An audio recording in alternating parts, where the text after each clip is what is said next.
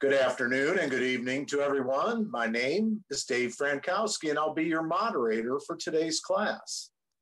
And welcome to another lecture given by the Oceanside, California class. This is a school and not a church. Neither are we affiliated with any religious organization. The school is a nonprofit, non-denominational, religious and scientific research organization dedicated to showing proof of the existence of Yahweh or Elohim and the operation of his eternal purpose, pattern, and plan, operating throughout eternity to this present day. This school was established as a result of a divine vision and revelation given unto our founder, Dr. Henry Clifford Kinley, in the state of Ohio in the year of 1931. We were incorporated in the state of California in the year of 1958, and we hold classes in the United States and in various other countries. The Oceanside class was established in 1994. At this time, I'd like to introduce to you the Dean of the Oceanside class, Dr. Dennis Volpe, and the President, Dr. Carl Emler. Now, in this school, we use the true, correct, and original name and title for the Father, the Word or Son, and the Holy Spirit, which are contained in the original Hebrew text. The correct name of our Heavenly Father is Yahweh. It has been improperly substituted by Lord. The correct title of the Word or Son is Elohim. It has been improperly substituted by God. And the correct name of the Holy Spirit, manifest in or out of a physical body, is Yahshua.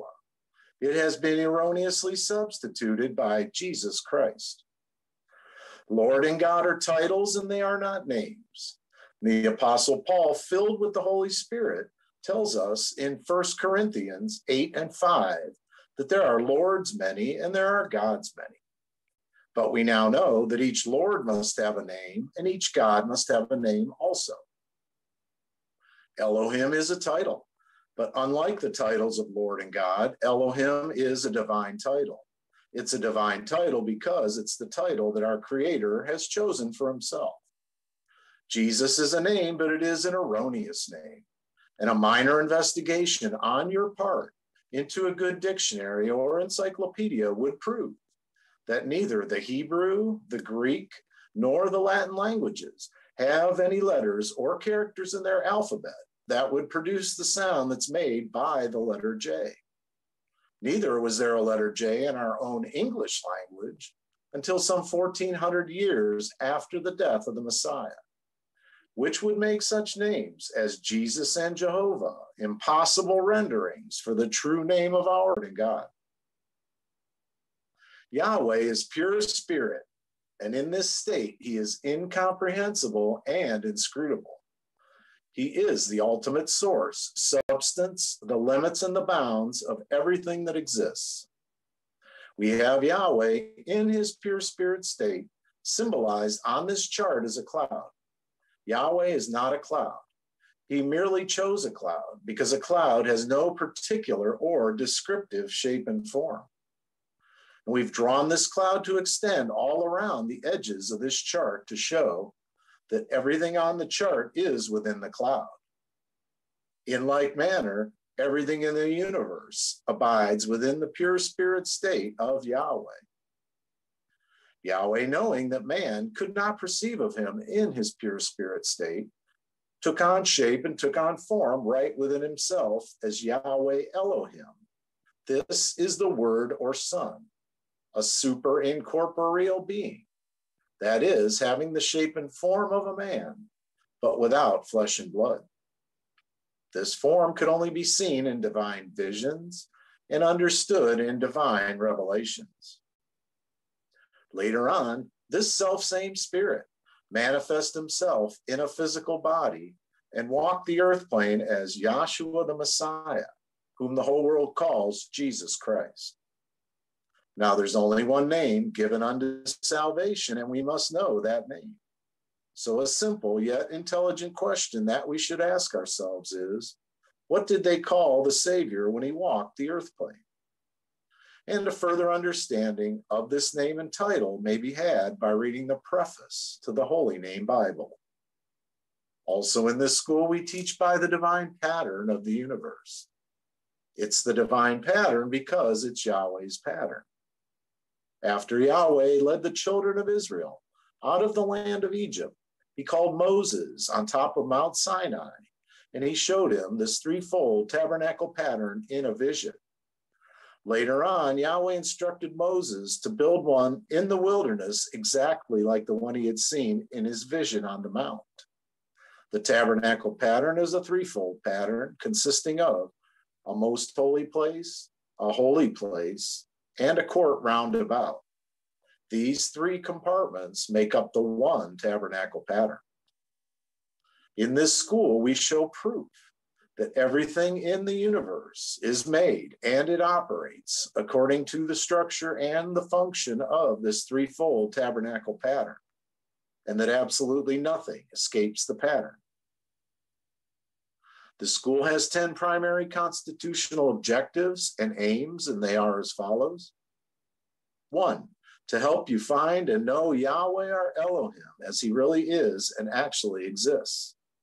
2, to form a nucleus of universal brotherhood of humanity in Yahshua the Messiah, without distinction of race, nationality, creed, sex, caste, or color. 3, to investigate the unexplained spirit law, or so-called law of nature, and the powers latent in man. 4, to encourage and promote the study of the scriptures, comparative religions, psychology, philosophy, modern practical and occult science.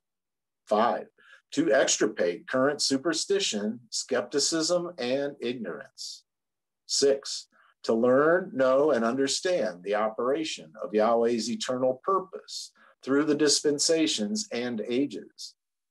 7, to discern and avoid being deceived by Lucifer, the serpent, the devil, the dragon, or Satan and his demons, operating the mystery of iniquity on earth through the dispensations of time. 8, to earnestly contend for the common salvation and faith, which was once delivered unto the sons or children of Yahweh. 9, to make known that Yahweh from the beginning ordained there is no other name given among men whereby man can be saved, saving the name of Yahshua the Messiah. And 10, to inherit eternal life now in the kingdom of Yahshua the Messiah, with the hope of immortal glorification in the new earth state. Our watchword is peace, and our slogan is speak the truth. We'll begin this afternoon with a prayer by Dr. Bruce Geller from our Oceanside class. And we'll have a scripture read, which will be Matthew, the 7th chapter, and that'll be read by Dr. Jerry Geller from our Oceanside class. Thank you, Dave. Good afternoon and evening to everyone. Let us all bow our hearts and minds and let us thank our Heavenly Father, Yahweh, through Yahshua the Messiah for all the many blessings that he has bestowed upon us. We ask you, Yahweh, to calm us down from the cares and the dealings of the flesh, and just set this time aside so we can concentrate on the things that are being said today. We want to just thank you for all the many blessings that you've given us, especially teaching us about yourself so we can honestly say within ourselves that we know beyond a shadow of a doubt that you are real and that you do have a purpose, a pattern, and a plan, and you have been merciful unto us, for it's nothing that we could do or nothing that we have done to warrant the kind of love that you have bestowed upon us. You've just shown us your grace, and we're so grateful for that. We just ask you for strength in these last days, and we ask you to help us with the infirmities that we have, and we've got them. And we just ask for your comfort and for your direction at all times. And all these things we want to thank you for and ask you for in the name of our Savior, Yahshua the Messiah. Let us all say, Hallelujah. Hallelujah. Good evening, class. Tonight I'll be reading Matthew, the 7th chapter from the Holy Name Bible, critically containing the Holy Name version of the Old and New Testaments, critically compared with ancient authorities and various manuscripts, revised by the late A.B. Traina of the Scripture Research Association, Incorporated in College Park, Maryland. Matthew 7. Judge not that ye be not judged. For with what judgment ye judge, ye shall be judged. And with what measure ye mete, it shall be measured to you again. Why beholdest thou the mote that is in thy brother's eye, but considereth not the beam that is in thine own eye? Or how wilt thou say to thy brother, let me pull out the mote out of thine eye, and behold, a beam is in thine own eye? Thou hypocrite, first cast out the beam out of thine own eye, and thou shalt see clearly to cast out the mote out of thy brother's eye. Give not that which is holy unto the dogs, neither cast ye your pearls before swine, lest they trample them under their feet and turn again and rend you. Ask, and it shall be given you. Seek, and ye shall find. Knock, and it shall be opened unto you. For everyone that asketh receiveth, and he that seeketh findeth, and to him that knocketh it shall be opened. Or what man is there of you, whom if his son ask bread, will he give him a stone?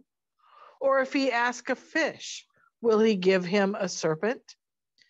If ye then, being evil, know how to give good gifts unto your children, how much more shall your Father which is in heaven give good things to them that ask him?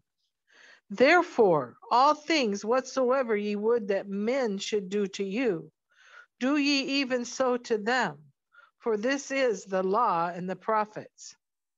Enter ye in by the narrow gate, for wide is the gate, and broad is the way that leadeth to destruction, and many there be which go in thereat. Because small is the gate, and narrow is the way which leadeth unto life, and few there be that find it.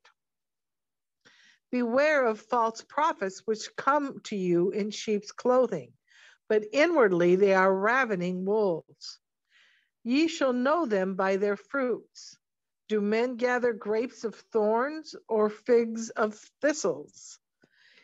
Even so, every good tree bringeth forth good fruit, but a corrupt tree bringeth forth evil fruit. A good tree cannot bring forth evil fruit, neither can a corrupt tree bring forth good fruit. Every tree that bringeth not forth good fruit is hewn down and cast into the fire. Wherefore, by their fruits ye shall know them. Not everyone that saith unto me, Rabbi, Rabbi, shall enter into the kingdom of heaven, but he that doeth the will of my Father which is in heaven. Many will say unto me in that day, Rabbi, Rabbi, did we not eat and drink in thy name? And in thy name have cast out demons? And in thy name done many wonderful works?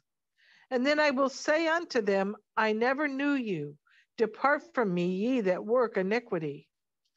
Therefore, whosoever heareth these sayings of mine and doeth them, I will liken him unto a wise man, which built his house upon a rock.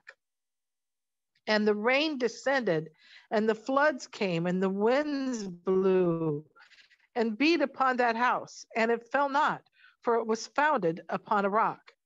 And everyone that heareth these sayings of mine and doeth them not shall be likened unto a foolish man, which built his house upon the sand. And the floods came, and the winds blew and beat upon that house, and it fell, and great was the fall of it. And it came to pass when Joshua had ended these sayings, the people were astonished at his doctrine. for he taught them as one having authority and not as the scribes. Matthew, the 7th chapter. Thank you, Dr. Jerry Geller and Dr. Bruce Geller. And this afternoon, our scripture readers will be Dr. Sharon Welch from our Syracuse class and Dr. Linda Volpe from our Oceanside class. And we'll have a 3-speaker format this afternoon, each speaker getting approximately 35 minutes. And our first speaker will be Dr. John Cometti from our Syracuse class. I'd like to say thank you. We'll just, let's start right at the scripture, please. Matthew, start at 1. Yeah. Judge not, that ye be not judged. For with what judgment ye judge, ye shall be judged. And with what measure ye measure, it shall be measured to you again. So here we're talking about judging in this judgment. You know, drop down just quickly to, I think I want 19. Every tree that bringeth not forth good fruit is hewn down and cast into the fire. Wherefore, by their fruits ye shall know them. See, so we're talking about this judging, and this judging is going to, according to this parable that the Messiah is talking with his disciples, is saying that, you see, these trees are going to be judged by their fruit. And by the fruit, you see, and we look at this, and I'll just say, you know, for myself, I never had the opportunity to meet the founder, Dr. Kinley, in the flesh. But in reading his transcripts, looking at the charts that he had drawn, by being marveled by the things that he had taught in this school, the things that I have learned since coming into this school, I'd have to say to you that I did, in my heart, in my mind, judge that man by the fruits of his tree, of that tree.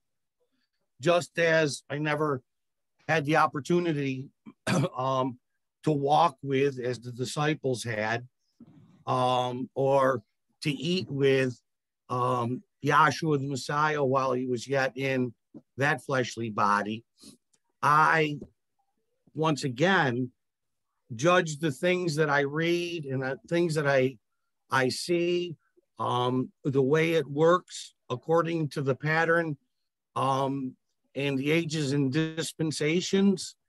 I would have to say that that book or that tree, in my heart and in my mind, was judged by the fruits thereof, or the fruits that tree brought forth or had demonstrated.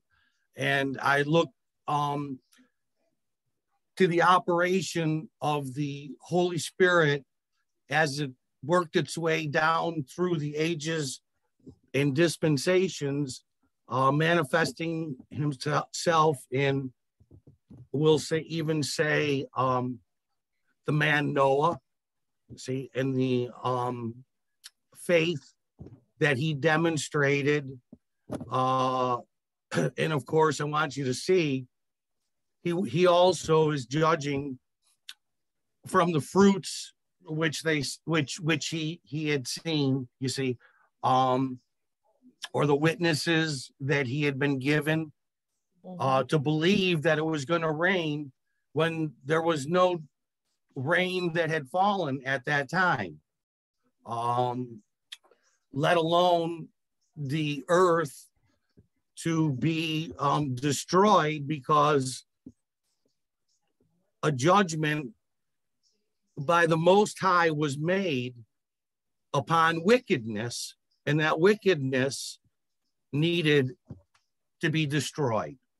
See, so I'm just confirming, as I look down through the law and the prophets, that this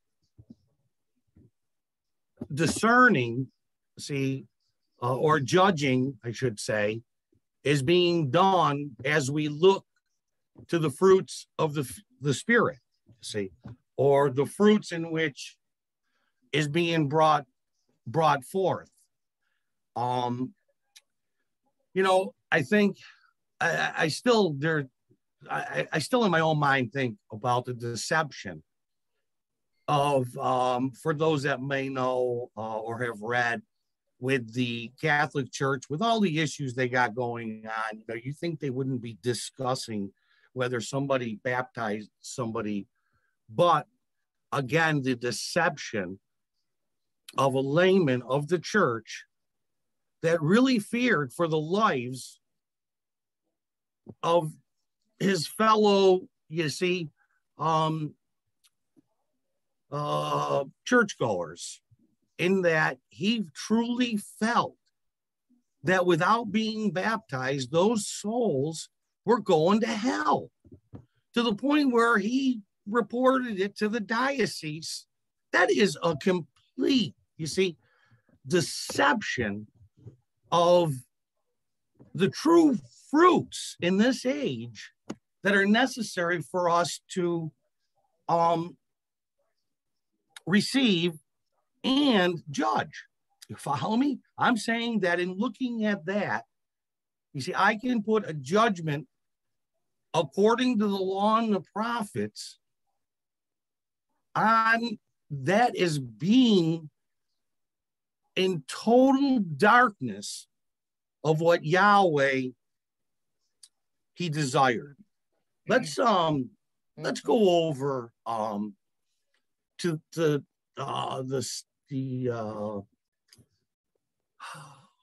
all right, let's go. I'll do this. I'll work this backwards. Let's go over to the 17th chapter of 1 Samuel. Start at 1, and I'll tell you where we need to go after that, I hope. 1 Samuel 17:1. Now the Philistines gathered together their armies to battle, and were gathered together at Shochem, which belongeth to Judah, and pitched between Shochem and Azekah and Ephraim. And Saul and the men of Israel were gathered together. And now this is exactly what I wanted, where I want. Okay. Now Saul. Now remember Saul? And who Saul is? Now let's go over to the 1 Samuel, the 9th chapter. Now remember, I want you to keep in mind, Saul's there. Saul's here. Saul's at this battle. 1 Samuel 9 and 1. Oh, really? Now there was a man of Benjamin whose name was Kish, and the son of Abiel, and the son of Zerah, and the son of Bechorath, the son of and Benjamin, and mighty men of power. And he had a son whose name was Saul. Right. So here's Saul, right? This is our introduction to Saul. Go ahead. A choice young man and goodly, and there was not among the children of Israel a goodlier person than he. From his shoulders and upright, he was higher than any of the people. So I want you to see that Saul is being portrayed as, I'm not saying the giant of David, but a well-structured man, right? You know what I'm saying? See, he's what it said, shoulders and head above everybody else. It's kind of like me sitting or standing next to, do you ever run into one of those basketball players in the grocery store? And, they're like 7'3", and you got to just stand there and go, how do you even function at that size? I mean, when I even, go to these games and have the opportunity to stand next to some of them, I can't even believe that. I can't even look up to see their heads because I can't believe the size of their feet. You know what I'm saying? They're huge, in other words, They look, or they're appealing, you see, to the eye, standing above man. Okay, so here Saul is now. And remember, Saul was also chosen, see, by the people. Correct? He was the people's choice. As we go on to learn more about this story, and Saul, as it goes on to talk about, he's out chasing some of his father's I'll say livestock, and he winds up finding out that Samuel's going to anoint him, and he's going to become, you see, king of Israel. Mm-hmm. Sometimes I'm saying this because I want you to realize at this battle, this man stood. And he's not some little midget like David is, mm-hmm. or we understand David to be. And we'll go over and we'll catch a short, you see, description of David. Where do I want? 13? I mean, is it the 13th chapter of 1 Samuel? Around in there, when they pass through 12, is it? I don't know. I'm not fast at getting these when I'm talking.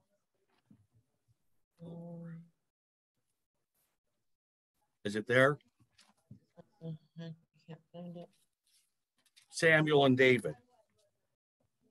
Oh, I know. I know what 13 is. I know what I was after. Go to 1 Samuel 13:13. 13. And Samuel said to Saul, "Thou hast done foolishly. Thou hast not kept the commandment of Yahweh thy Elohim, which he commanded thee. For now would Yahweh Elohim have established thy kingdom upon Israel forever." So I want you, yeah. So I want again read 13, Sharon. I'm going to interrupt you this time. Okay. And Samuel said to Saul, "Thou hast done foolishly. Thou hast not kept the commandment of Yahweh thy Elohim." So now, would you say that in this situation, that Samuel is judging something that Saul had done? I'd have to say so, right? Yep. And he has a conclusion, or to this judgment, right? And why he came to the conclusion. Of course, we understand now that who's operating this show. Don't run with the thing. You see, I'm trying to show that a judgment was being set forth, okay, on what was the king, all right, of Israel. And he's letting him know, because you didn't follow the word of Yahweh, mm-hmm. just as Adam didn't follow the word of Yahweh, but Noah had followed the word of Yahweh. See how we're judging, you see, according to the word of Yahweh, which is that fruit of the tree. Okay, so here we are. I still want go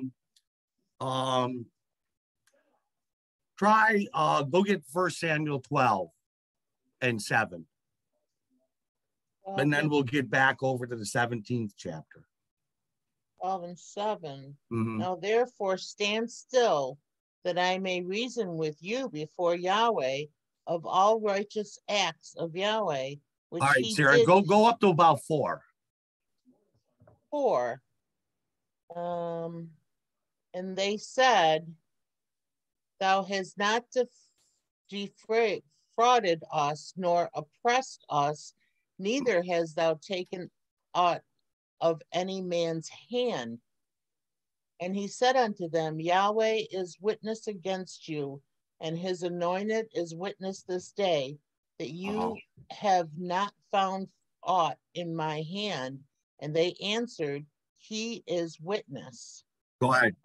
Go ahead. And Samuel said unto the people, it is Yahweh that advanced Moses and Aaron. Now I want you to see right here how, once again, the Holy Spirit manifesting through a vessel is going back to show forth something of the glory of Yahweh. I want you to understand that's the fruit of a good tree. Mm-hmm. To go back and understand something, you see, that has already taken place, that's going to show forth the glory and honor of Yahweh. So go ahead, Sharon. So he's going back and he's now teaching them, just as the founder and his good fruits did with us. Mm-hmm. Took us back and took us and showed us the things, you see, that were necessary for us to have an understanding of through the blessing and grace of the Holy Spirit itself. Now go ahead. And Samuel said unto the people, it is Yahweh that advanced Moses and Aaron, and that brought your fathers up out of the land of Egypt. So it's Yahweh, right? So what is he doing? He's declaring that name again. Okay, that Holy Spirit is declaring that name, which it has done down through. You follow me? And that's how we judge. We don't want to judge, you see, somebody because of a name just because it's, the cool thing to do. No, these things have been established. You follow me? And we just need to stand still, as it says, and observe the Holy Spirit operating, and we will then be able to recognize according to the fruits, you see, of the Spirit. Go on now. Verse 7, now therefore stand still, that I may reason with you before Yahweh of all the righteous acts of Yahweh, which he did to you and to your fathers. So again, I want you to see that it's Yahweh doing all of these righteous acts, or again, confirming it's that Holy Spirit, you see, that we are discerning and that we are judging, coming down through ages and dispensations, see, of working the purpose of the creator of the universe. Just astonishing, just astonishing. Now go over and get 1 Samuel 16 and 12. That's what I was looking for also, because I wanted you to see the statute of one who was, shoulders and head above the other. And that was the people's choice. You see, they looked upon that man and they chose him to be the one to lead Israel. Go ahead. Here, 16. First Samuel 16 and 12. And he sent and brought him in. Now he was ruddy and withal of a beautiful countenance. Now, for those that may not know, and for the sake of time, see, there were several other of David's brothers that had already passed before, or that were the children of Jesse that passed before, you see, the prophet. Okay? And Yahweh had rejected each and every one of those individuals. Now go ahead here. A good and goodly to look to, and Yahweh said, arise, anoint him, for this is he. So he got this little ruddy guy. Now, if we were judging, okay, by a manifestation, we would have surely been wrong, you see, and we would have probably fell in line with the people in the choosing of who we would want to. I don't know. I mean, some of the presidents we've chosen, you know what I'm saying? But anyways, that's a whole nother story and a whole nother train of thought.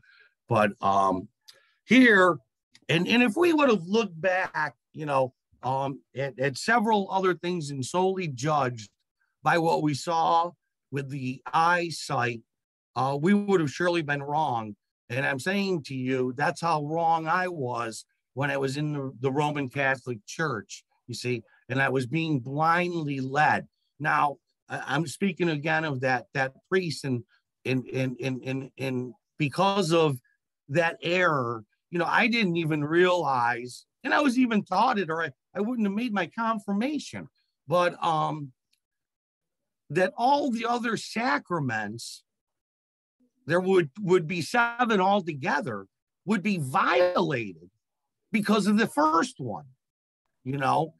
And I think to myself, you know, how I didn't even know that, and how I probably would have thought that was pretty stupid had I known it.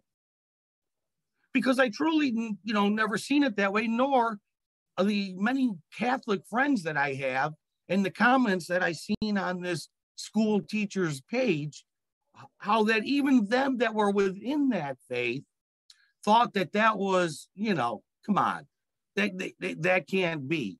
But yet, what I'm trying to say to you is that is the deception that we'll say that one individual that thought so highly of that act and had to run and tell the higher up of the clergy, you see, without any witnesses. He made a judgment call on that priest with a false doctrine. And I'm saying I truly in my heart hope that Yahweh never puts, you see, being and that I would put a false judgment on a brother. Do you know what I'm saying? That's why it's important for us to get past the flesh and understand what's going on within the spirit. And here with David, okay, and here with Saul, who won from an outward appearance, is the gladiator of the two. And here David is, as we just read, this ruddy little dude.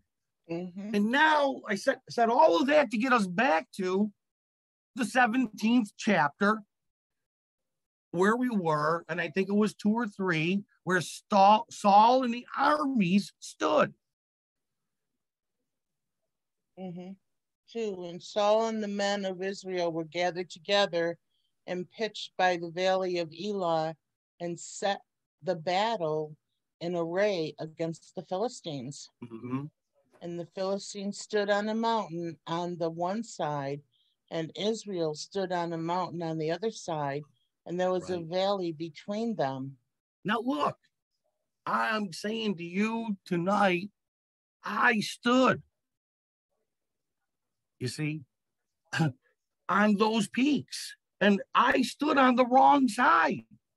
You mm-hmm. see, when I was in Christianity, mm-hmm. and I tried, and I brought battle to the Israelites or the IDMRs, whatever. You follow me? Yeah. Those that were preaching the truth, in other words, or the Holy Spirit that was operating in vessels, I brought battle against. I, as that individual, wanted to, anyone that knows me knows, I held on to water baptism the longest time, sat in a chair in class for many, many years. Still being concerned about water baptism. Mm-hmm. Under the same delusion as that man that turned them in. I sat there is what I'm telling you. Of fear for those friends that I had that weren't baptized in that church that could lead to the other wonderful sacraments. And so thankful that Yahweh allowed my ears and my eyes to be opened to the fruits of a tree that I started to talk about with Dr. Kinley. You see? Now, I'm not preaching and I'm not worshiping that man. I'm thankful to Yahweh that he allowed, you see, that vessel to bring the truth to us that we might understand it, as he did all down through the ages and dispensations with those that he had chosen. Let's get over to this battle, the 17th chapter. I'm sorry. Mm-hmm. Go ahead. Verse 4, and there went out a champion out of the camp of the Philistines named Goliath of Gath, whose height was 6 cubits and a span. Yeah. Big And boy, in other words, right? Even bigger than Saul. Mm-hmm. But Saul was supposed to be the hero of the people. Go ahead. Mm-hmm. And he had a helmet of brass upon his head, and he was armed with a coat of mail, and the weight of the coat was 5,000 shekels of brass. Yeah. And he had greaves of brass upon his legs, and the target of brass between his shoulders. And the staff of his spear was like a weaver's beam. Now, are you getting the picture? Mm-hmm. That this big dude is decked out basically head to toe in armor? Sharon, mm-hmm. Would that be about correct to what you just read? That's right. Yes. Right? Yes. He's got some on his legs, he's got it here, he's got it there. We ain't talking about, we're talking about being well protected to enter into battle. Go ahead. And his spear's head weighed 600 shekels of iron, and one bearing a shield went before him. And he stood and cried unto the armies of Israel, and said unto them, why are you come out to set your battle in array? Am not I a Philistine, and you servants to Saul? Choose you a man for you, and let him come down to me. If he be able, find you a man that wants to come down and try some of this. Here I am. You come down here and try some of this, right? You want it? Come on, here I am. Okay, go ahead. If he be able to fight with me and to kill me, then will we be your servants. But if I prevail against him and kill him, then shall ye be our servants and serve us. Now look, there were millions and millions of dollars last Sunday bet on the Super Bowl. Okay? I'll bet you that when this little ruddy dude goes up before Goliath, that the odds would be heavily on Goliath's side to beat that little rut's behind. Right. Huh? Yeah. Now let's get down to Saul when he allows David to go up against this man that's challenging all of Israel. In principle, all of Yahweh's children are being, you see, called out. Go ahead. Let's see.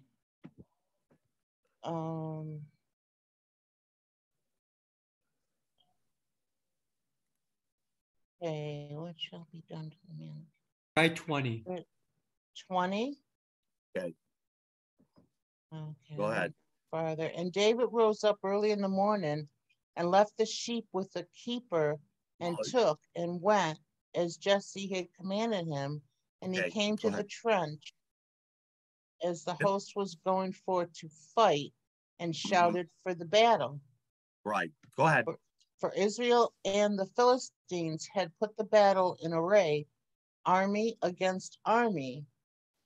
And David left his carriage in the hand of a keeper of the carriage and ran into the army and came and saluted his brethren. Right, go ahead. And as he talked with them, behold, there came up the champion, the Philistine of Gath, Goliath by name, out of the armies of the Philistine, and spoke according to the same words, and David heard them. Okay, so now Goliath comes out again, right? During the course of this standoff, and says it again. Here I am. Right? You want some? Come get it. And here David is. Go ahead. He hears it for the first time. Go ahead. And all the men of Israel, when they saw the man, fled from him and were sore afraid. Whoa. Go ahead. And the men of Israel said, have you seen this man that has come up? Surely to defy Israel is he come up, and it shall be that the man who killeth him, the king will enrich him with great riches, and will give him his daughter and make his father's house free in Israel. And David spoke. Down to 32. Yeah, but okay, this is good. This is good right here, because I want you to see that this boy Saul, okay, that was a head and shoulders of taller than any of them boys that were down there being scared. He's ready to put up money, his daughter, and all kinds of stuff to find somebody to beat this champion. Right? Go ahead now, drop down where Steve had asked or said. 5 minutes, Dr. Cometti. Okay, thank you. And 32, and David said to Saul, let no man's heart fail because of him. Thy servant will go and fight with this Philistine. David said to Saul, let no man's heart, right? Let no man's heart. Read it, Sharon, please. Let no man's heart fail because of him. Don't fail, because there's a giant out there before the children of Israel, in principle again. Who's that giant out there before today? And don't fail is the message. Don't fail. Don't have a failing heart. Go ahead. Thy servant will go and fight with this Philistine. And Saul said to David, thou art not able to go against this Philistine to fight with him, for thou art but a youth and a man of war from his youth. Right. Go ahead. No, you don't have none of the tools that are needed. If he judged him by the manifestation. Go ahead. And David said unto Saul, thy servant kept his father's sheep, and there came a lion and a bear, and took a lamb out of the flock. So in other words, he has, witnessed the fruits of the Spirit operating, right? He knows that Yahweh allowed him to rescue those sheep, and he knows that Yahweh is going to rescue his sheep. Don't be weak of heart. Yahweh will prevail. Right. You see, don't matter the giant we find ourselves up against. Stand still. Have faith. Yahweh will deliver. That's the message that David is putting forth. Now look,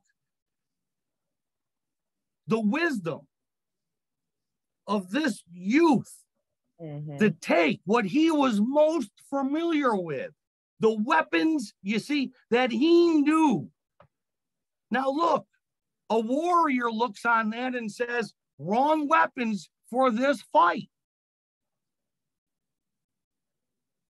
If we judge solely by the manifestation, again, you see, we will surely, most likely, have it wrong. In this case, Vegas would have, you see, anybody that would have took the odds in this case would have been victorious. David didn't even want that armor that the others were accustomed to. He took a little slingshot and a stone and found the weakest spot in that man's armor, which was sitting right behind his eyes. You follow me? And he hits him, you see, dead square. See, in the spot that was necessary to drop a giant. Those are the fruits of the Spirit. Yahshua the Messiah comes in. And those of Israel that were waiting for that physical kingdom to be restored. And Saul, let me say, the looks of a Saul to come along and be king for them. They should have learned from the past. Had they gone back and witnessed the Holy Spirit repeatedly, time, whether it been with Noah, whether it been with Adam, whether it been with Abraham, whether it been with, Moses, whether it had been with Jonah, whether it had been with Daniel, whether it had been with Obadiah, witnessing the things of the Holy Spirit and the tools, they would have and surely should have known who Yahshua, the Messiah, was when he stepped, on earth in that body. Should have known. But because that creature was subject to vanity, it's the mercy and it's the grace of Yahweh that has allowed us to understand, the things that we do and the things that we do and the things that we say and the things that we understand and all the other blessings that come along with being chosen. Don't miss them. They missed the Holy Spirit working through David. They missed the Holy Spirit working through Yahshua the Messiah. They witnessed the Holy Spirit working back there in that law through Moses. Because I don't know if I had it read, it says, it went back there where we were, that Yahweh had delivered them at the hand of Moses. You see what I'm saying? And those things coming down through the ages and dispensations, are a blessing. I hope and trust you got something out of that. All glory to Yahshua the Messiah. Hallelujah. Thank you. Thank you, Dr. Cometti. And our second speaker will also be from our Syracuse class, Dr. Deb Cometti.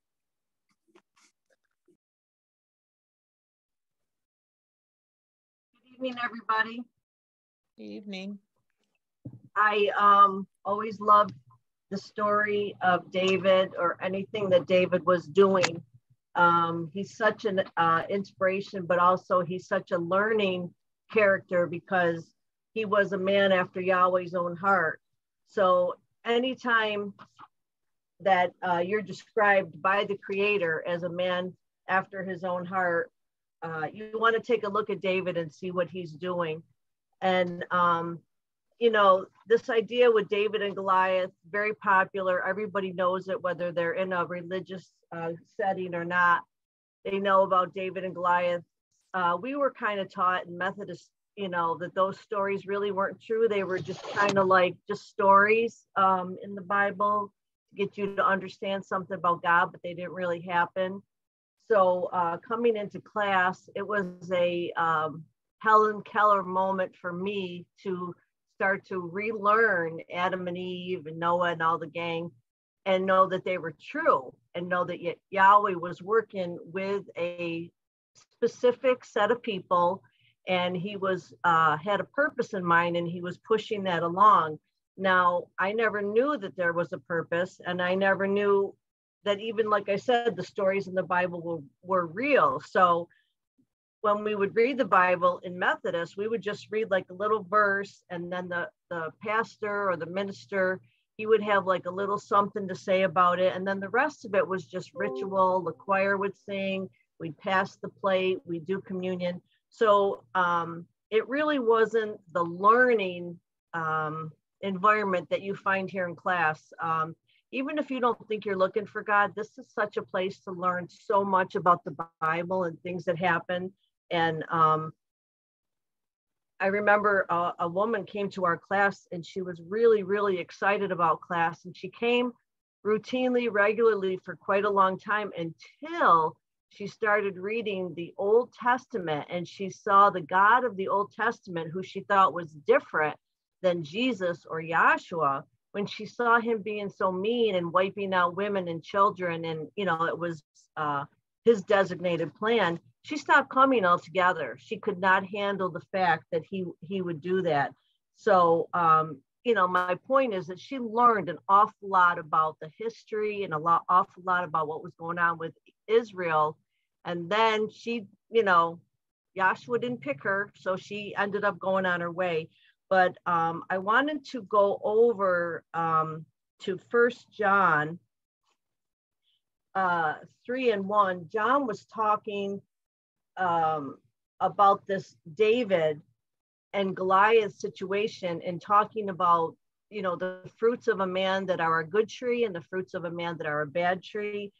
And somebody else get, let me see, it is Ephesians 2:1, and somebody else get 1 John 3:1. And, you know, think about this for a minute, because even if you were a good kid, which, you know, most of us weren't anyways, but even if you were a good kid, you still weren't going to make the grade. You still were not going to make the cut. You need the Holy Spirit. Okay, so go ahead. 1 John 3:1. Behold, what manner of love the Father hath bestowed upon us, that we should be called the children of Yahweh. Okay, hold that thought. Sharon, Ephesians 2:1. What manner of love now he's put upon us, right?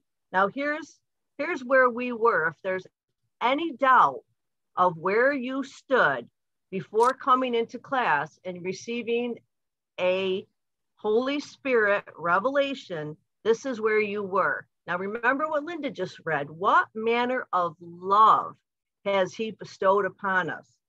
And why is it such a great gift? Because here's 2:1. Sharon. Sorry.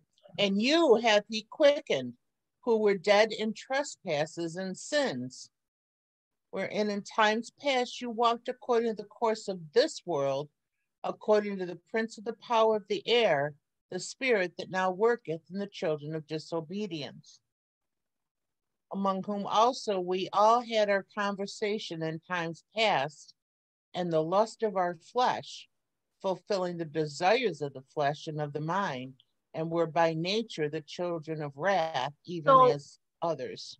Thank you, Sharon.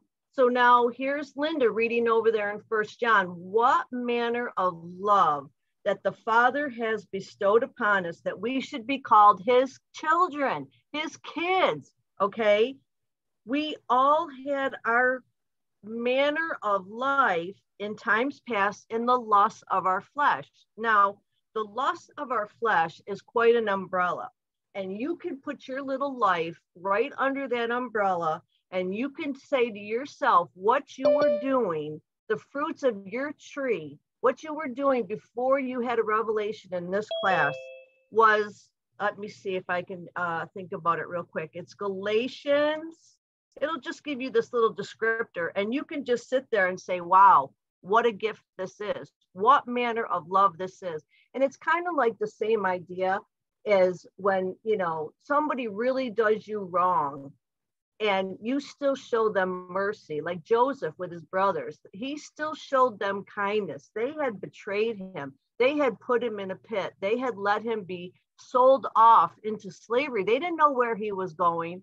And yet and still Joseph showed them kindness at the end.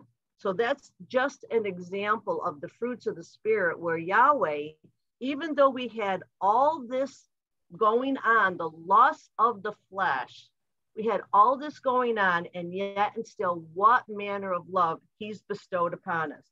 So now if you want to know a little breakdown of the lust of the flesh, if you're thinking, oh, I wasn't that bad, I just didn't go to church, let's have the little breakdown of the lust of the flesh read.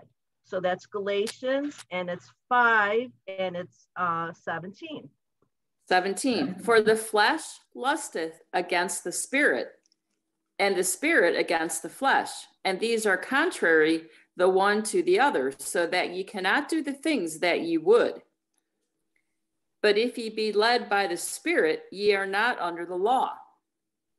Now the works of the flesh are manifest, which are these: adultery, fornication, uncleanness, lasciviousness, idolatry, sorcery, hatred, strife, jealousy, wrath, seditions, heresies, envyings, murders, drunkenness, revelings, and the like, of which I tell you before, as I have also told you in time past, that they who do such things shall not inherit the kingdom of Yahshua.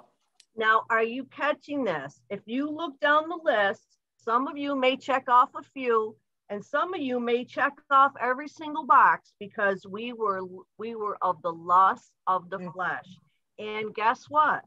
Going on your merry way, you were not going to inherit the kingdom of Yahweh Elohim. And our premise right here tonight is that we, under the sound of the truth, we have definitely become recipients of the Holy Spirit and live in the kingdom now. We've inherited the kingdom now. So now if you look at that previous list, you're not part of that fruit. John tried to show you the fruit that you would be a part of. He showed you David's heart and what he manifested. Now he showed you, he talked about Moses and what he manifested. Now Paul, he's gone through, he's broken down the lust of the flesh. He's told you, you all had your manner of life in this stuff in times past. That's the beauty of this thing. We're not going to have a revival. We're not going to slip off the rock. We're not going to go backwards. Once you have the Holy Spirit, you are sealed. And that should be a strong, strong confidence of the heart. So now we're going to find out what's the Spirit about, right? Because John was talking about the good tree and the bad tree. And we've already discussed the good tree with David. Now Paul's given us, and you could really say, you know, a lot of that stuff that Goliath was manifesting, you know, with all his carrying on. But that's not where we're going. We're going to talk about the fruit of the Spirit. Go ahead. Galatians 5:22. But the fruit of the Spirit is love, joy, peace, long-suffering, gentleness, goodness, faith, meekness, self-control. Against such there is no law. And they that are Yahshua's have crucified the flesh with the affections and lusts. If we live in the Spirit, let us also walk in the Spirit. Let us not be desirous of vainglory, provoking one another, envying one another. Don't be desirous of vainglory. Now, I want to key in on that point for just a minute, because David, now his brothers got angry with him, and I think John talked about this. They got angry with him when he showed up with, like, you know, things to eat. And, you know, he said he wanted to, you know, come down and bring stuff to the armies. And they said, oh, you just want to see what's going on. Who are you kidding? David was not, when he said that he would go up against Goliath, his point was not for vainglory. His point, his reason for wanting to go up against that giant was because he had defied and defiled the name of Israel's God, which was Yahweh. And that's what David was had under his collar about. I'm going up against, who is this one that would think so much of himself that he would say something about the name of Yahweh, Israel's God. And he wasn't looking for vainglory. And he had fought a lion and a bear, but he really didn't have any experience with giants. Did he know he was coming out of there? Maybe he did. But the point is, it wasn't going to be for his vain glory. It was going to be for the glory of Yahweh. And that's the difference between a true Yahshuan and somebody that's just in class, that remembers a lot of scriptures, that goes to every class because they got nothing else going, and that wants to be a bragger about everything they're doing. Okay. Your heart is for the glory of Yahshua and not your vainglory. Look at me, everybody. Look at what I'm doing. That was where Saul was at. And Saul got himself into a world of trouble and he died. And I was just reading this thing about Saul, and guess what? He died not too far away from the city of Gath. And that's where Goliath was from.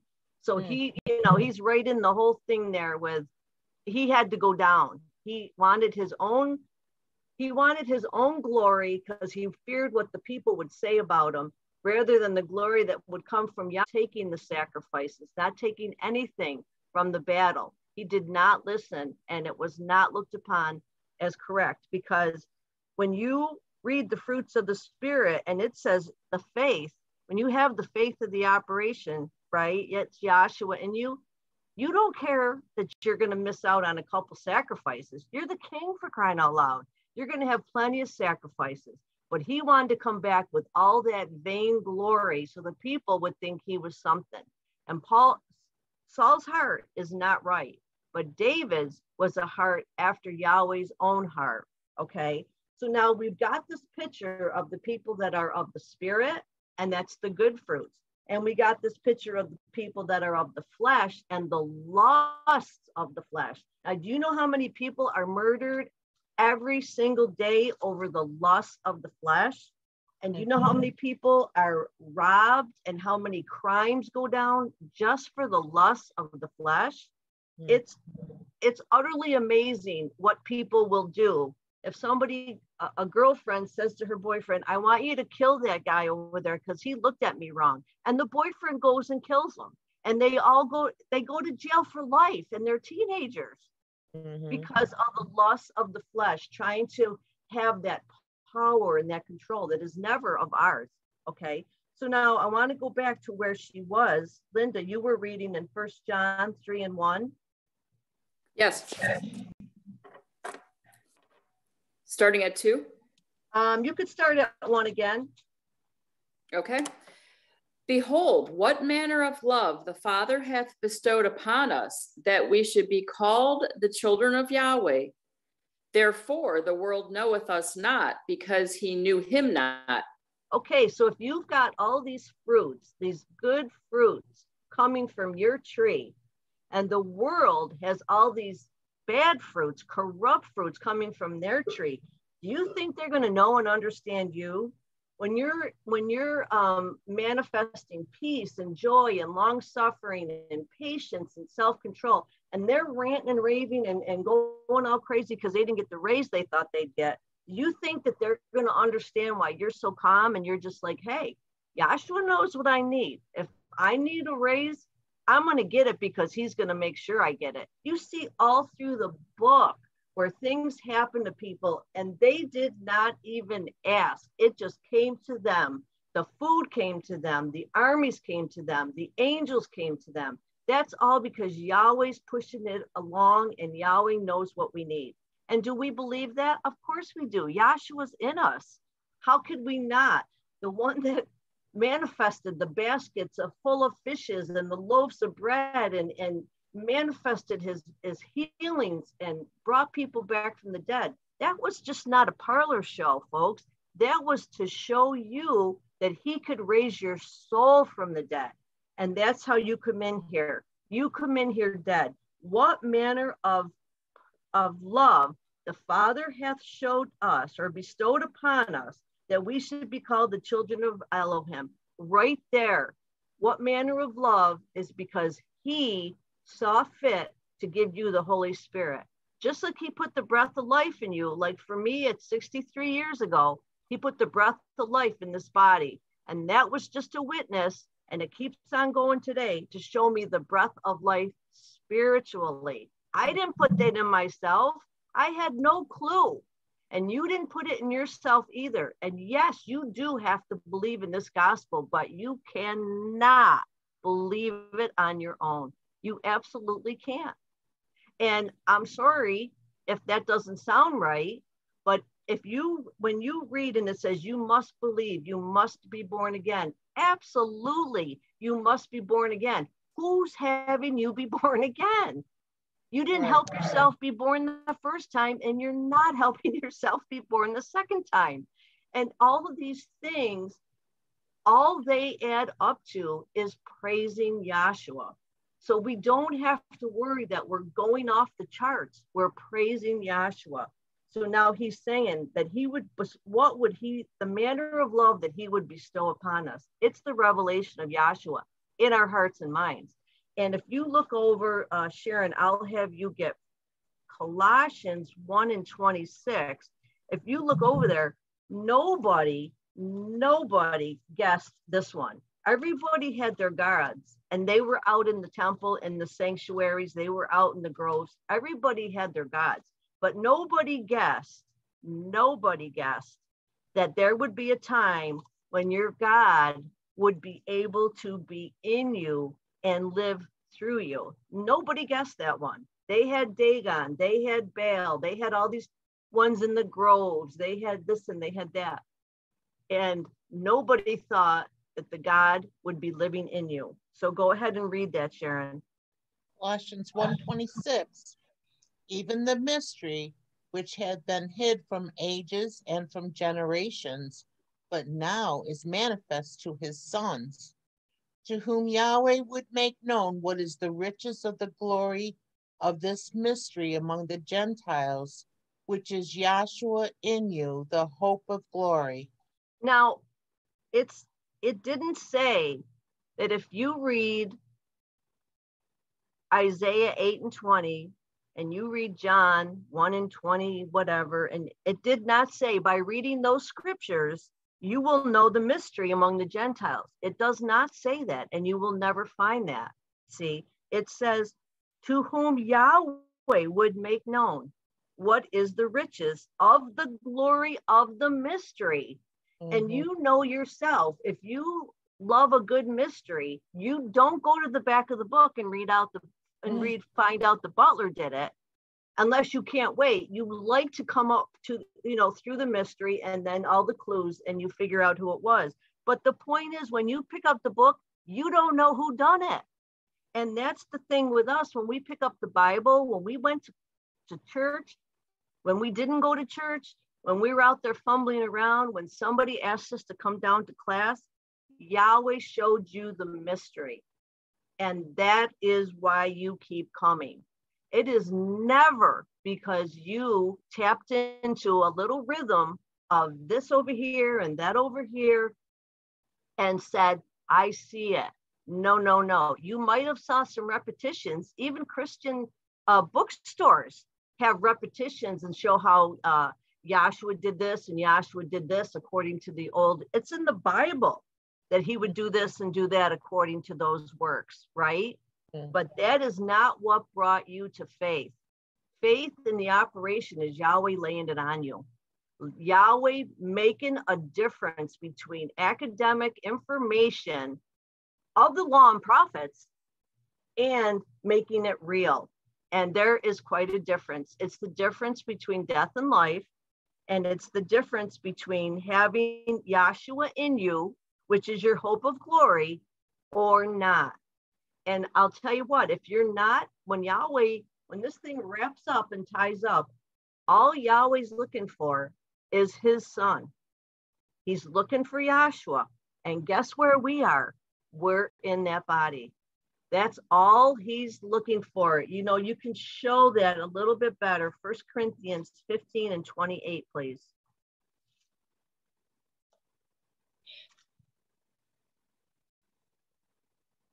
Let me see here. I'm going to say 15 and 24. Or no, 23, because we're talking about the fruits. And here's Yahshua being the first fruits of righteousness of that second list that we read. For every man, go ahead. But every man in his own order, Yahshua the first fruits, afterward, they that are Yahshua's at his coming. Then cometh the end, when he shall have delivered up the kingdom to Yahweh, Elohim, even the Father, when he shall have put down all rule and all authority and power.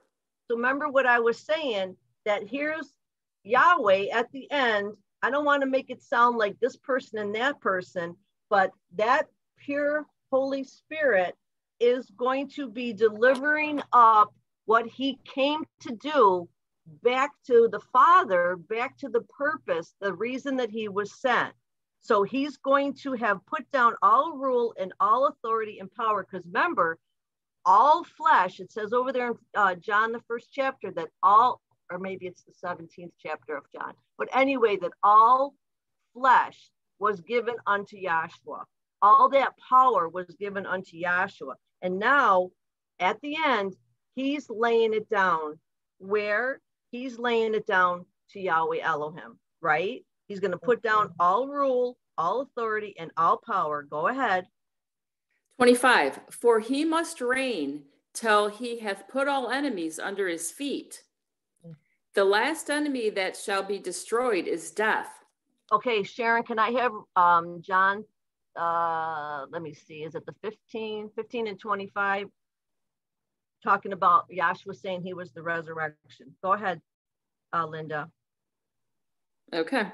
For he hath put all things under his feet, but when he saith all things are put under him, it is manifest that he is accepted who did put all things under him. Because we're talking about the unity of the Godhead, okay? But he's putting all things under his feet. And remember, the last enemy is death. And what do we say about ourselves in the body of Yahshua the Messiah? That second death has nothing over us. We don't fear that. We don't fear the death that people fear that don't know Yahshua. Okay, go ahead. And when all things shall be subdued unto him, then shall the Son also himself be subject unto him that put all things under him, that Yahweh may be all in all. See, Yahshua is in a sonship degree. He is in a purpose. He's in the plan of what Yahweh has designed from the beginning. So when everything has come to its totality and it's all summed up, then Yahshua, he's handed everything back to the Father. We're in Yahshua. So the Father is grateful and happy to see the Son come back with his bride. And you can read all about the brides with Isaac and Rebecca and Jacob and Rachel. You can read all about that, how happy they were to bring a bride home that was of their tribe, of Israel. It was important that they did that. And that was just an example to show, here's Yahshua handing it back to Yahweh Elohim, and he's done the job well. Here's his bride. So when Yahweh's looking, he's just looking for Yahshua, because why? Because the bride's in him. And that's what I was saying. There's no fear. There's no fear of that death because of why? Did you find that where it says Yahshua says, I'm the resurrection and the life? I think I called it wrong. Mm-hmm. But it's in John. Anybody yell it out, please? Joshua says, I am the resurrection and the life. Maybe it's John 11. Yeah, 11:25 it looks like. 11:25. Thanks, Greg. Okay, can we just read that? Because remember now, we're in the body. And we're in the body of what here? It's not the body of the Titanic, folks. It's in the body of resurrection. Go ahead. John 11:25. Yahshua said unto her, I am the resurrection and the life. He that believeth in me, though he were dead, yet shall he live. I am the resurrection. I am the life. I'm the light of every man. I'm the life. He that believes in me, not your job. I've made you believe in me, but he that believes in me, though he were dead, which we all were, yet shall we live. Keep going. And whosoever liveth and believeth in me shall never die. Believest thou this? Now we're talking about our souls here, right? We're living and we're believing because we're living in Yahshua and Yahshua's in us, okay? And we shall never die. That second death. Now, is everybody going to the cemetery? You've already seen it. People like Fred and Dr. Gill are gone. They've gone to the cemetery in their physical body. But guess what? Fred said, I ain't there. Don't be coming looking for me there. I ain't there. Okay. Now, here it says, you shall never die. And then he says, believest thou this? Now, granted, this is before Pentecost, but he's just making the point, and I'm just making the point of the cause and effect of the Holy Spirit on us. Like, it's like saying, if you want to live, you will breathe. And that is a true statement, right? But please tell me anything that I have to do with breathing. I have nothing to do with breathing. And Peg used to crack me up because she'd say her kids used to think they were going to hold their breath until they died because they were trying to, throw a fit and get something. And Peg would laugh at them because the thing is, if you hold your breath just so long, guess what? You'll pass out.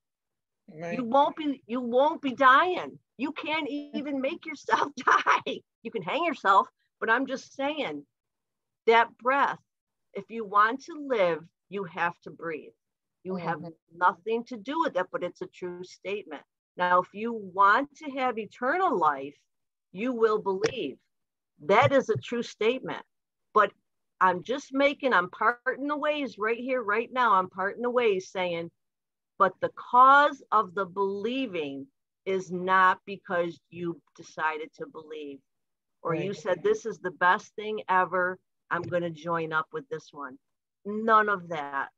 And the smartest people, the people that have hung on in this class for years, are now gone, because Yahshua had a purpose in mind, and now it's over for them.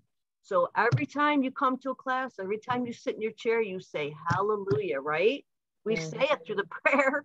Every speaker says it. I'm so glad to be here. I'm so glad to hear your voice. I'm so glad we have this Zoom class. We say those things because Yahshua has resurrected our sick souls, right? I am. Read that again, Sharon. 5 minutes, Dr. Cometti. Thank you. 11:25, Yahshua said unto her, I am the resurrection and the life. He that believeth in me, though he were dead, yet shall in me shall never die. Believest thou this? And we are testifying to that tonight and the next day and the next day and the next day, that we believe that he is the resurrected Yahshua in our hearts and in our minds because of the fruit that we bear. You know, you have to be an idiot to look at a tree and not see the fruit, whether it's good or bad. I mean, it's an obvious thing. And some things are even poisonous. They're beautiful berries, and they're red, sparkling, and they're beautiful, and they're poisonous. So don't think everything is going to be, with a worm sticking out of it. But by the fruits that we've had a list to look at, and people can fool us by that list. They can look patient, they can look long-suffering, and they can really be struggling and fighting it inside.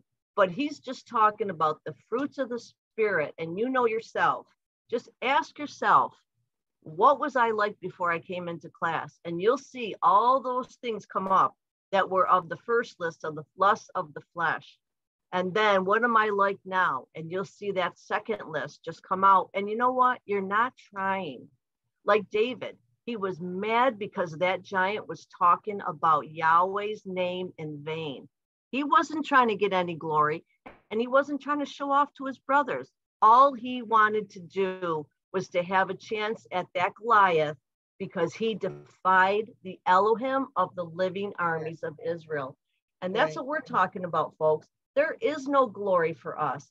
Yahshua, us being in Yahshua and him getting the glory, allows us the glory because we're his bride.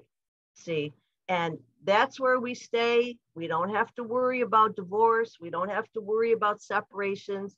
We're in him and he's in us. And that's where this thing is going to ride out just that way. And Doc said, if you ever see this thing, you'll die just that way. And that's the testament of those that died, the true Yahshuans. They died just that way.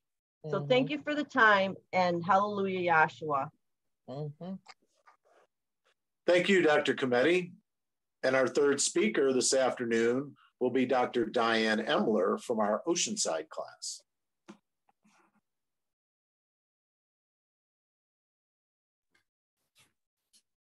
Hello, everyone. Hello. Hello.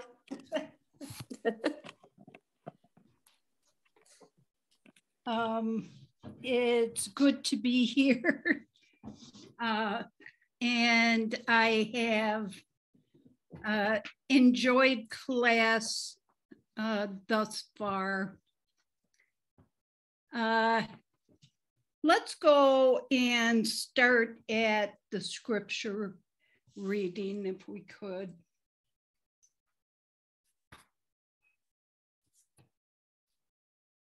Okay, Matthew 7:1. Judge not, that ye be not judged. For with what judgment ye judge, ye shall be judged. And with what measure ye measure, it shall be measured to you again. Now, I remember first reading that and thinking,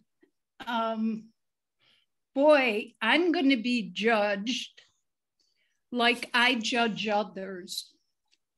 And it scared me because I, at the time, and I try not to now, judge others quickly. And when it comes down to judging another brethren, another person, I'll put it that way, it's very difficult to know what shoes they're in. Because for us, we judge after the sight of our eyes and the hearing of our ears, but that is not the way Yahweh judges. Trying to remember the verse. It's Isaiah 11, around verse 3. Okay. Isaiah 11:3. Thank you, Sasha. Isaiah 11:3. Why don't you just pick it up at 1? Mm-hmm. There shall come forth a rod out of the stem of Jesse, and a branch shall grow out of his roots. And the Spirit of Yahweh shall rest upon him, the Spirit of wisdom and understanding, the Spirit of counsel and might, the Spirit of knowledge and of the fear of Yahweh, and shall make him of quick understanding in the fear of Yahweh, and he shall not judge after the sight of his eyes, neither reprove after the hearing of his ears. Now, there's a lot in those few verses, but let's just take the third verse first off. And that being that Yahweh does not judge after the sight of his eyes or the hearing of his ears. And in totality, that is how we judge, by what we hear somebody say, what we see them doing, and then suddenly we pass judgment, good or bad. And Yahweh is much wiser than that. And he judges after, and we have difficulty seeing what's in somebody's heart. And none of us are prolific in mind reading. So the way that we judge as far as a carnal mind, and I just mean carnal meaning physical, we judge physically so. We see an act that someone does and suddenly, you know, we're ready to burn them at the stake. And the point is, we don't know what was in their heart. We don't know what Yahweh is putting them through and for what purpose. See, I think that it's wise not to do judging of people. But what we can judge is whether or not the gospel, the teaching of the Messiah, whether or not that is accurate, whether that is true or whether that is false. And so in those things, Yahweh has given us the equipment, meaning the law, and stay here in Isaiah 11:1, but get me Isaiah 8:20.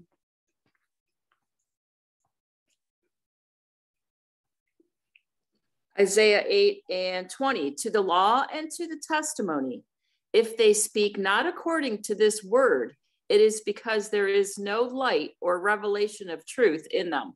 All right, so if someone is trying to teach you about God, and that person is not showing you witnesses in the law and in the prophets, there is something wrong. Drop that and go over and get Luke 24:27.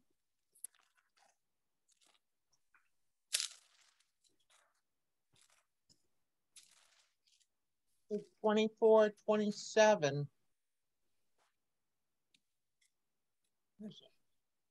And beginning at Moses and all the prophets, he expounded unto them in all the scriptures. Okay, who is it that's talking, Sharon? Joshua. This is Yahshua. The world calls him Jesus. We're not even going to discuss that because you can Google Yahshua and see that that is the correct name of the Messiah. So the Messiah is speaking to his disciples here. Pick it up again, Sharon. And beginning at Moses and all the prophets, he expounded unto them in all the scriptures the things concerning himself. So the Messiah, or Yahshua, when he went to explain himself, to tell his disciples something about himself, he went back to Moses, and the first 5 books of the Bible are attributed to Moses, and to the prophets, or the testimony, which is from Joshua all the way up until Malachi, which is the book before Matthew. So he went back to the law and the prophets to explain himself. Now, Matthew, Mark, Luke, John, the Pauline epistles, all of them were not written during the time of the Messiah. They were not written till years afterwards. So that whenever he spoke to them, it's concerning the scriptures, he was talking about Moses and the prophets. Now, when I was in church, I grew up going to a Presbyterian church, which one time had strong beliefs, but by the time I was there, there just wasn't a lot of teaching about God. And I guess that's really part of the difficulty that we have, because this is a school and it is not a church. Now, when you go to church, you go to sing hymns. You go to give of your money. You go to find out the events of the church that are happening the next week. Or you go to, we had communion, I think, once or twice a month. but their intent in church was not to teach you. Their intent was for you to worship God. And here we see that worshiping the Creator must be done. Why don't we run over and get it? John 4:23 and 24. John 4:23. But the hour cometh, and now is, when the true worshipers shall worship the Father in spirit and in truth. For the Father. I'm sorry, Linda, but the true worshipers are going to worship him how? In spirit and in truth. In spirit and in truth. Go ahead and read. For the Father seeketh such to worship him. Right. Read. Yahweh is spirit, and they that worship him must worship him in spirit and in truth. So this is how Yahweh wants to be worshiped. He doesn't want to be worshiped with you kneeling and standing and kneeling and standing and memorizing. I forget what you call it. When the priest says something, you're supposed to say something back. The repetitions that you're supposed to use in prayer, like with the rosary bead, or giving of your money, or getting physically water baptized, or you know, all of the things that you do in church, those things are all physical. You're being baptized in physical water. You're eating communion. When I had communion, it was Wonder Bread cut up in little squares, and then little shot glasses that had grape juice in them. And that's what we drank and what we ate. And that was supposed to represent the body and blood of the Messiah. And I have never understood why we were really doing that.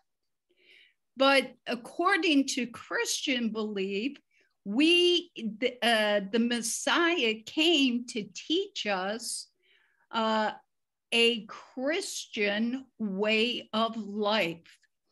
And what a Christian way of life is, whatever hierarchies, whatever pope, whatever priest decided that it was. The Messiah never told us to eat communion, never told us to get baptized in physical water. In fact, he said just the opposite. Go over there into Matthew 3, and I guess if you can pick it up at 11.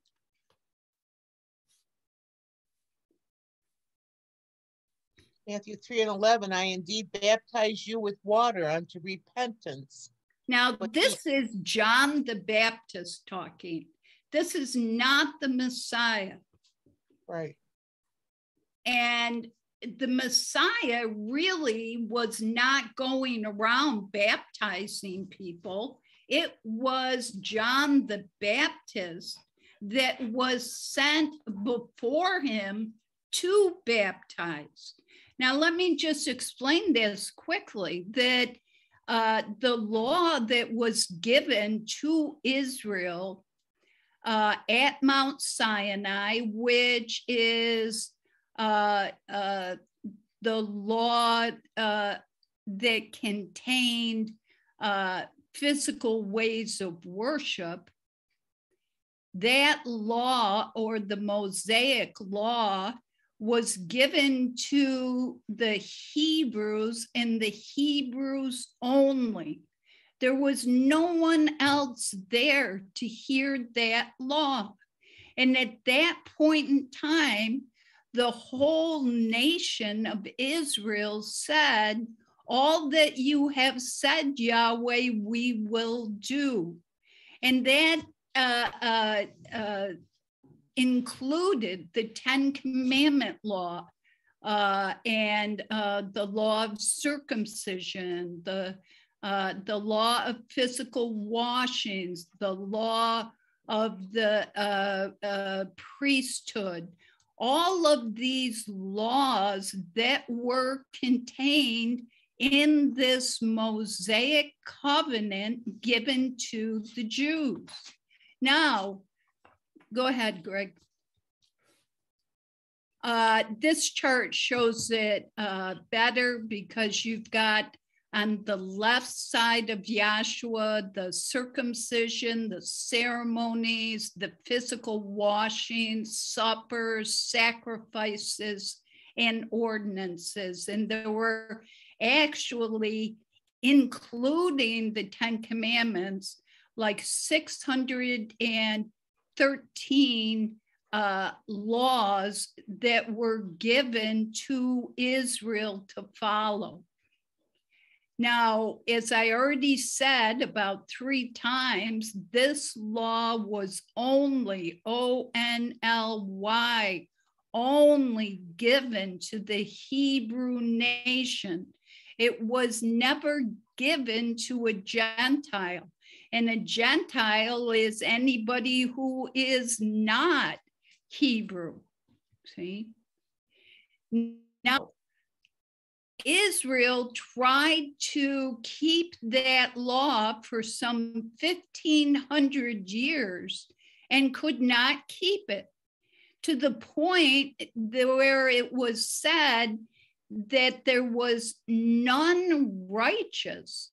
No, not one. There was not one person who could keep this law.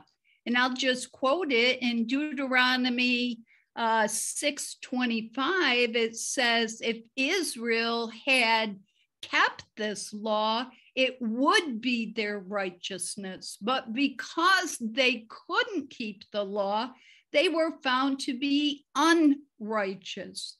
And under the law, if you broke one law, you broke them all. I'm talking about 613 laws. And if you broke one, you broke them all. And the penalty for breaking the law, many of the acts, not all, but many of the acts, was death. In fact, Israel had to offer up a sacrifice, a lamb, a turtle dove, something to offer up a lamb so that the innocent lamb could shed its blood so the person would live. Now, 1,500 years passes from Mount Sinai, and all of Israel found under sin, spiritually, they were dead. Meaning they were still walking around, but they were condemned in their conscience straight from Adam, and condemned again because they could not keep that law. So John the Baptist comes on the scene, and he is, it was a baptism unto repentance, meaning he would ask those that came to him, have you sinned? And when they said yes, he put them in water. Now, they admitted to being dead, and what you normally do to someone who's dead is that you bury them. Well, being put in physical water and completely submerged is the same as being buried. I mean, there's lots of burial at sea. And so that those who had sinned were buried by John the Baptist. Now, Yahshua did not come in to bury anybody. He came in to save or to resurrect. But what we're talking about now is John and his statement to the people as he was baptizing. All right, go ahead. Matthew 3:11, I indeed baptize you with water unto repentance, but he that cometh after me is mightier than I, whose shoes I am not worthy to bear. He shall baptize you with the Holy Spirit and with fire. Now he's talking about Yahshua. Now, I have come to baptize or to bury you in water, but there's one that's going to come that's going to baptize you in the Holy Spirit and in fire. Well, some people think the word baptism means water. Well, if it meant water, why would you say you're going to baptize in the Holy Spirit and fire? The word actually should be immerse, so that Yahshua is going to come and immerse you in the Holy Spirit and in fire. Now go ahead and read. Whose fan is in his hand, and he will thoroughly purge his floor and gather his wheat into the garner, but he will burn up the chaff with unquenchable fire. Go ahead. Then cometh Yahshua from Galilee to Jordan unto John. Now here comes Yahshua. The very first thing he does in his ministry is comes to the Jordan where John was baptizing. Read. And John to be baptized of him, but John forbade him, saying, I have need to be baptized of thee, and comest thou to me? Now, don't you see, because it was a baptism unto repentance, he would have had to have asked, have you sinned? Well, Yahshua was the only one on the face of the earth who had not sinned. And when he told John, no, I have not sinned, John says, then I need to be baptized of you. Why are you coming to me? Read. And Yahshua answering said unto him, suffer it to be so now, for thus it becometh us to fulfill all righteousness. Then he suffered him. So Yahshua says to John, suffer it to be so now, for thus it becometh us to fulfill. Now the word fulfill means to finish, to bring to an end, to complete. Physical washings in water had been going on since the beginning of time. You read in Genesis that the earth was inundated in water. Time of Noah, once again, the earth inundated in water. Under the Mosaic law, there was washings of the priests. John in 1 Corinthians 10:1 says that all of Israel, when they came up out of Egypt and through the waters of the Red Sea, were baptized in the water and in the cloud that let them up out of the Red Sea. So there's all kinds of physical washings going on before Joshua stood there with John at the Jordan. But Joshua told him, I have come to fulfill, or to bring physical washings to an end, so that nobody has to get dunked in water again. And he said the same thing about the supper. It was the Last Supper. And that supper that he partook with his disciples was actually the celebration of the Passover. You can read that in your book. And the Passover started way back in Egypt. And Israel had to perform a Passover before they could leave Egypt. He didn't come to start communion or the Eucharist. He came in to finish it.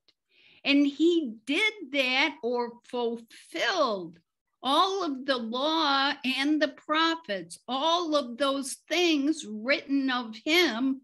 That's what he did in his ministry, to bring this physical, carnal, natural, earthly, temporary way of worship to an end.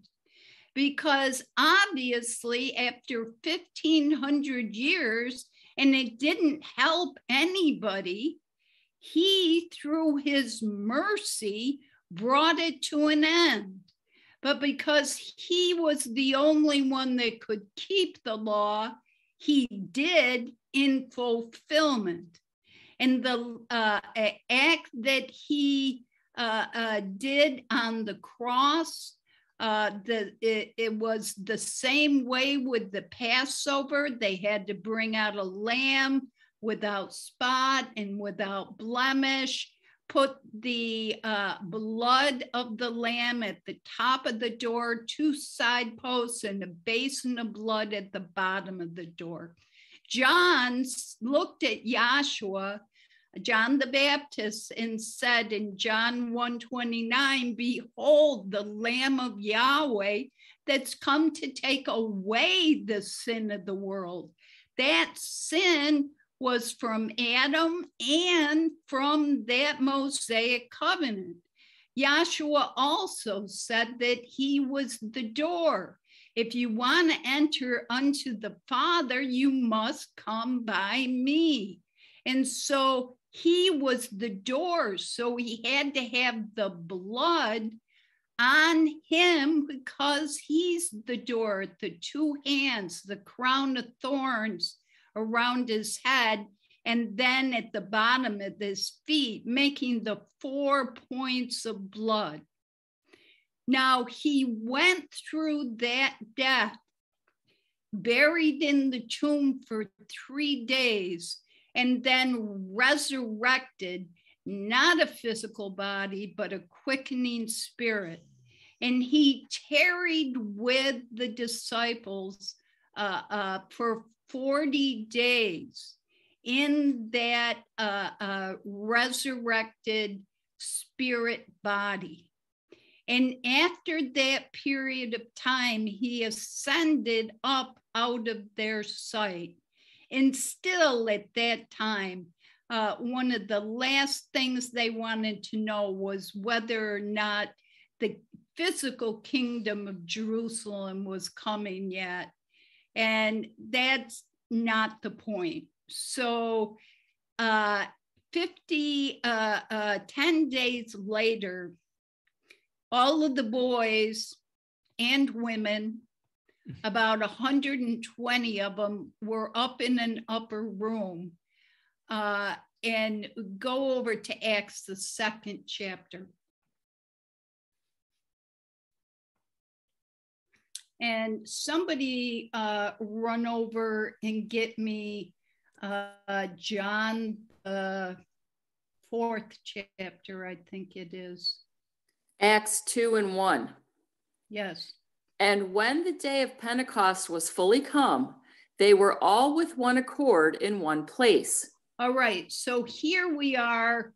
They're in the upper room, 120 of them, and they're there on the day of Pentecost, which was a feast of Israel's, and that took place on June 6th. Go ahead and read. And suddenly there came a sound from heaven like a rushing mighty wind, and it filled all the house where they were sitting. Now that was the Spirit. Read. 5 minutes, Dr. Emler. Okay. And there appeared unto them cloven tongues as of fire, and it sat upon each of them.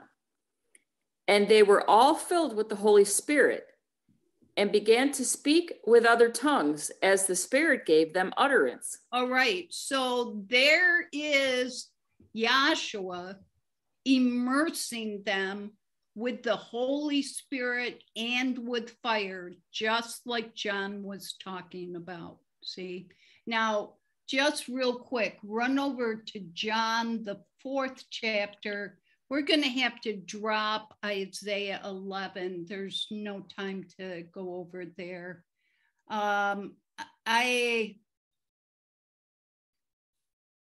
Let's just, pick it up at 5 and kind of read through there. Okay. So you can do 6. I'll save you all the names. Go ahead. John 4 and 6. Now Jacob's well was there. Yahshua, therefore, being worried with his journey, sat thus on the well, and it was about the 6th hour. Right. There cometh the woman of Samaria to draw water. Yahshua said it unto her, Give me to drink. For his disciples were gone away unto the city to buy meat. Then said the woman of Samaria unto him, How is it that thou, being a Jew, askest drink of me, which am a woman of Samaria? And now, the Jews. The Samaritans were originally a part of the Hebrew nation, and they were descendants. Oh, help me out. The two that were Joseph's sons. Ephraim and Manasseh. Yeah. Manasseh. All right. Mm-hmm. So they were descendants of Ephraim and Manasseh. And there's a long story. They claimed that they did not go into captivity when they were put in the Babylonian captivity.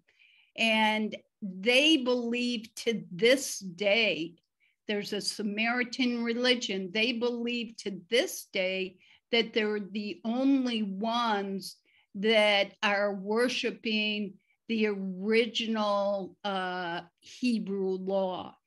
And they felt that where they were, there was a mountain, and they believed that Joshua built another tabernacle up there. Anyways, there was a fight because, and to this day still, they live in the West Bank, and they believe that there is where the temple should be built, where the rest of the Jews believe that it should be built in Jerusalem.